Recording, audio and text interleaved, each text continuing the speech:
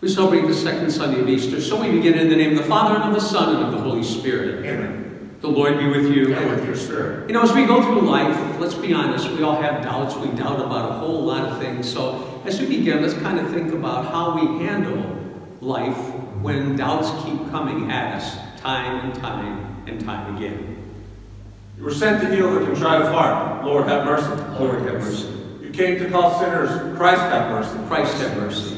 You were seated at the right hand of the Father to intercede for us. Lord, have mercy. Lord, have mercy. May Almighty God have mercy on us, forgive us for the sin we have committed, bring each one of us home to everlasting life. Amen. We glorify God as we pray, glory to God in the highest, and on earth peace to people of good will. We praise you, we bless you, we adore you, we glorify you. We give you thanks for your great glory. Lord God, heavenly King, O God, almighty Father, Lord Jesus Christ, only begotten Son, Lord God, Lamb of God, Son of the Father, you take away the sin of the world, have mercy on us. You take away the sin of the world, receive our prayer. You are seated at the right hand of the Father, have mercy on us. For you alone are the Holy One, you alone are the Lord. You alone are the Most High, Jesus Christ, with the Holy Spirit, in the glory of God the Father. Amen. Let us pray. God of everlasting mercy, when the very reoccurrence of the Paschal feast, kindle the faith of the people you have made your own. Increase the grace you have bestowed, that all may grasp and rightly understand in what font they have been washed, by whose Spirit they have been reborn, by whose blood they have been redeemed, through Christ our Lord. Amen.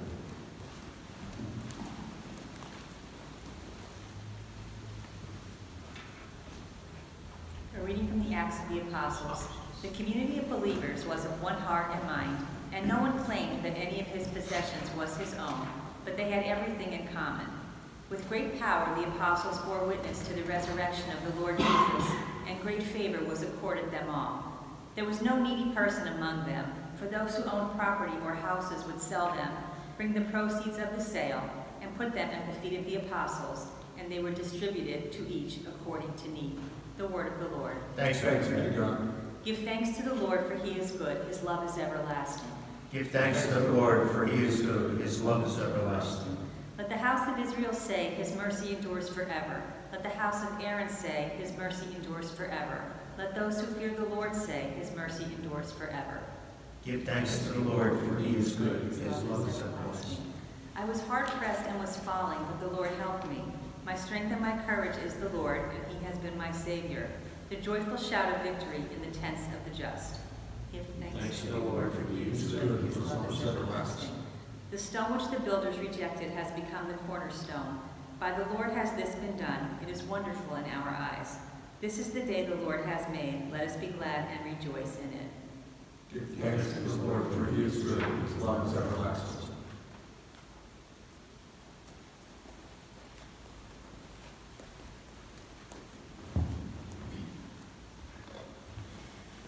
A reading from the letter of St. John. Beloved, everyone who believes that Jesus is the Christ is begotten by God, and everyone who loves the Father loves also the one begotten by him. In this way we know that we love the children of God, when we love God and obey his commandments. For the love of God is this, that we keep his commandments. And his commandments are not burdensome, for whoever is begotten by God conquers the world. And the victory that conquers the world is our faith. Who indeed is the victor over the world, but the one who believes that Jesus is the Son of God? This is the one who came through water and blood, Jesus Christ, not by water alone, but by water and blood. The Spirit is the one that testifies, and the Spirit is truth. The word of the Lord. Thanks be to God.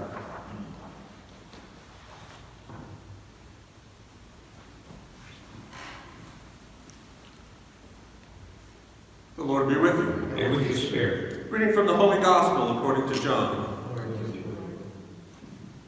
On the evening of that first day of the week, when the doors were locked where the disciples were for fear of the Jews, Jesus came and stood in their midst and said to them, "Peace be with you." When he had said this, he showed them his hands and his side.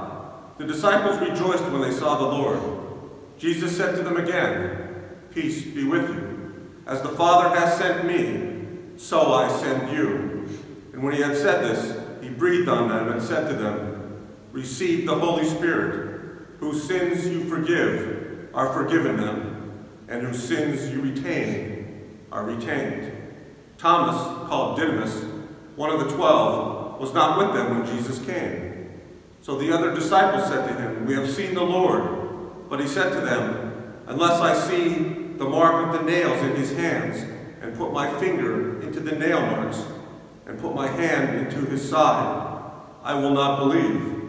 Now a week later, his disciples were again inside, and Thomas was with them. Jesus came, although the doors were locked, and stood in their midst, and said, "Peace be with you." Then he said to Thomas, "Put your finger here, and see my hands, and bring your hand, and put it into my side, and do not be unbelieving, but believe." Thomas answered him and said, "My Lord and my God." Jesus said to him, "Have you come to believe because you have seen me? Blessed are those who have not seen and have believed." Now Jesus did many other signs in the presence of his disciples that are not written in this book, but these are written that you may come to believe that Jesus is the Christ, the Son of God, and that through this belief you may have life in his name. The Gospel of the Lord. Praise to you, Lord Jesus Christ. Hello, everyone. So, this gospel is probably one of my all-time favorite gospels.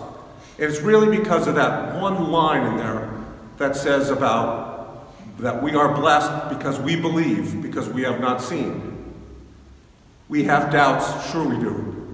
That's what this gospel is all about. Those doubts, those fears that Thomas had. But Jesus, if you read into the story, when Jesus came that second week, he didn't go to Peter, he didn't go to James, he didn't go to John. He came right to Thomas and didn't want him to unbelieve. He wanted him to believe. He showed him the signs, he showed him his hands, he showed him his side. I think that's what the Lord wants of us. He doesn't want us to unbelieve. He doesn't want our doubts and our fears to get in the way of our faith. He comes right to us. We just have to be open to that. I think that's what the story is all about. I have a little story I'd like to share with you. There was this family, a mother, a little boy who was about maybe 6 or 7 years old, and then a baby girl who went shopping in one of those big warehouse stores. So they went shopping, they were filling their cart. All of a sudden, the boy wanted these fruit snacks. So he went over to the fruit snacks, he said to his mom, "I'm interested in some fruit snacks." He turned around, and his mother was gone. He was panic-stricken, he didn't know what to do. So he was kind of crying a little bit, thinking about yelling for his mom, calling her out, didn't find her, didn't see her. People were walking by, going by, didn't give him the time of the day. So he decided, he said, "I'm not going to cry anymore, I'm going to go look for her." Looked down a few of the aisles, couldn't find her. Finally found a man with the blue vest on, kind of putting canned goods on the shelves. So he went up to the man, he had tears in his eyes, and said that he couldn't find his mother. He was worried that she left him there.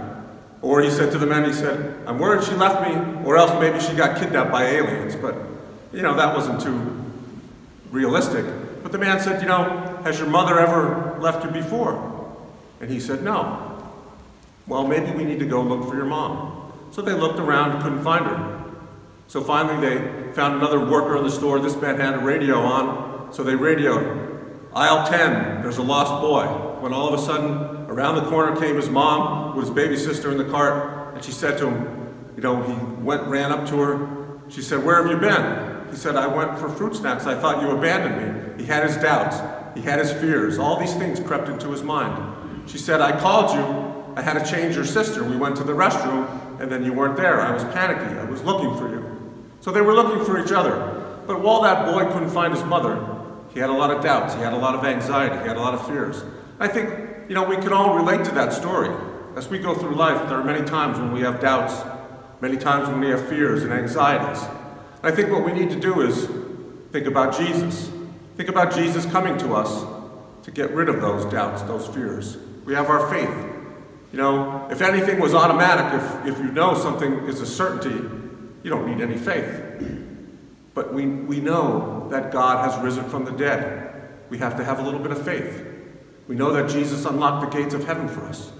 So, you know, this Sunday is that doubting Thomas story.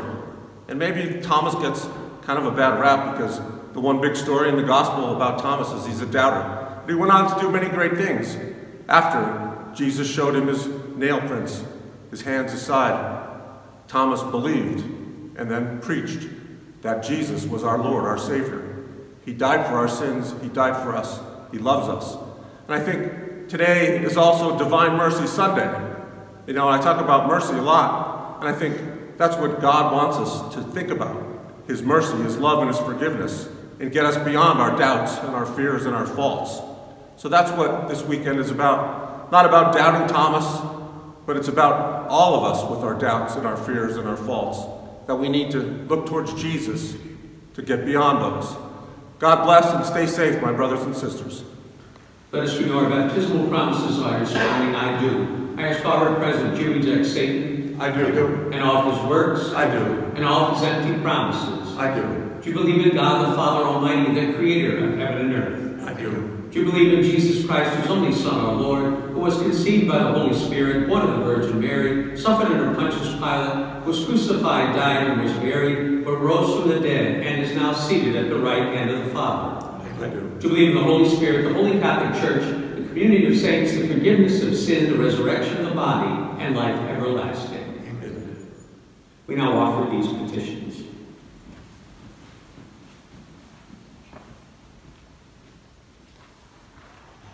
For the Catholic Church on this Divine Mercy Sunday, may it rededicate itself to living and proclaiming Christ's mercy.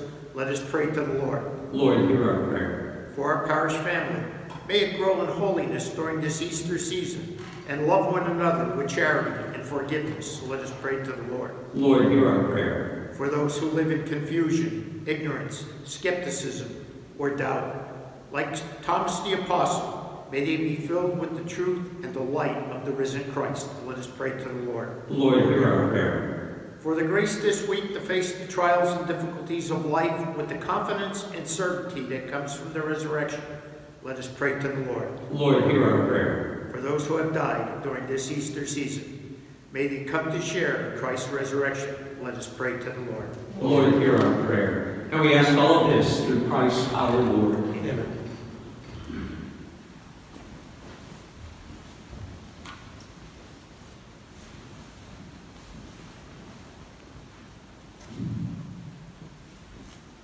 Blessed are you, Lord God of all creation, for your goodness we spread to give you, which earth is given and human hands have made, and will become for us the bread of life. Blessed be God forever.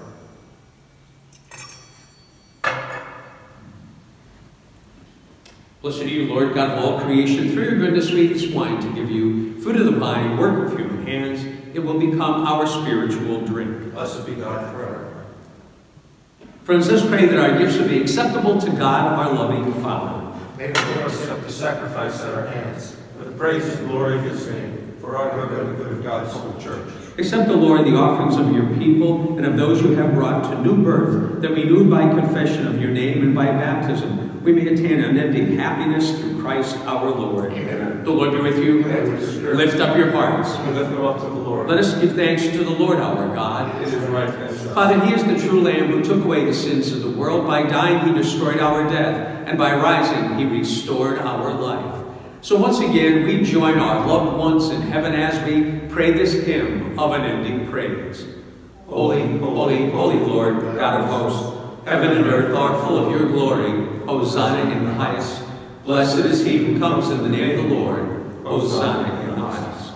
You are indeed holy, O Lord, the font of all holiness. Make holy, therefore, these gifts, we pray, by sending down your Spirit upon them like the dewfall, so that they may become for us the body and blood of our Lord Jesus Christ. At the time he was betrayed and entered willingly into his passion, he took bread and, giving thanks, broke the bread, gave it to his disciples, saying, "Take this, all of you, and eat of it, for this is my body, which will be given up for you." Similar way, when supper was ended, he took the chalice, once more giving thanks, gave it to his disciples, saying, "Take this, all of you, and drink from it, for this is the chalice of my blood, the blood of the new and eternal covenant, which will be poured out for you and for many for the forgiveness of sin. Do this in memory of me.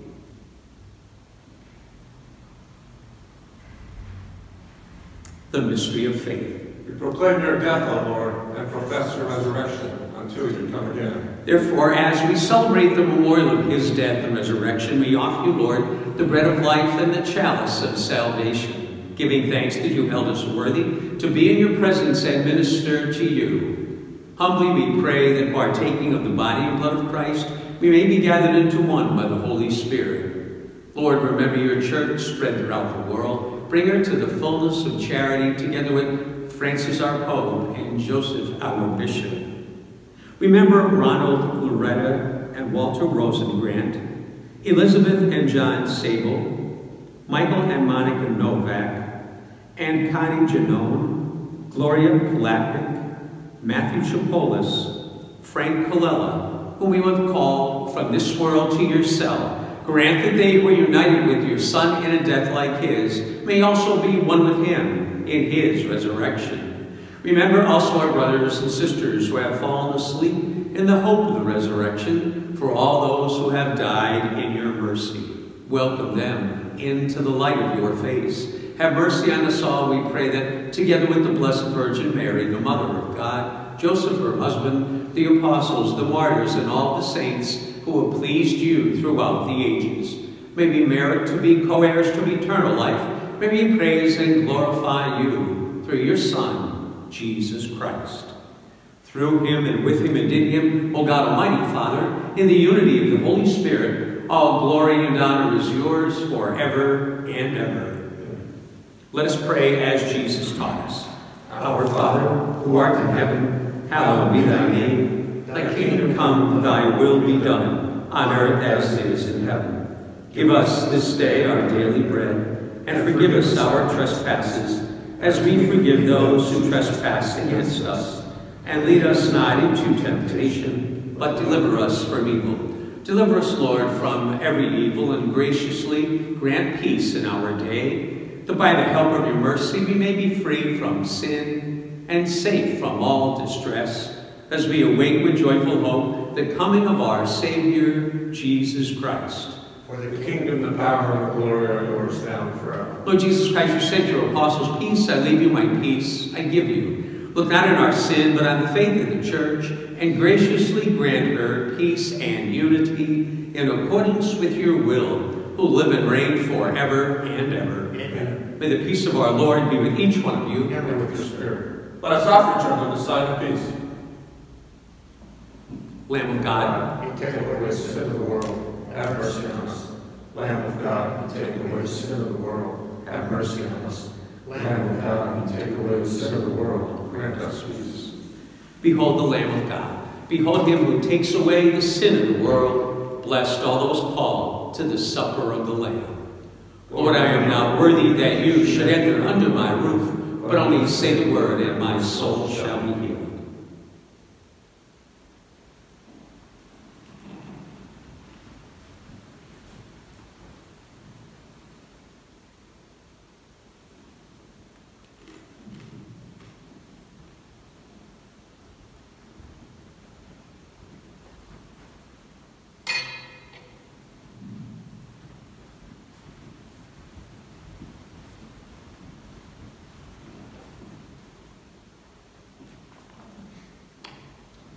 Let us pray.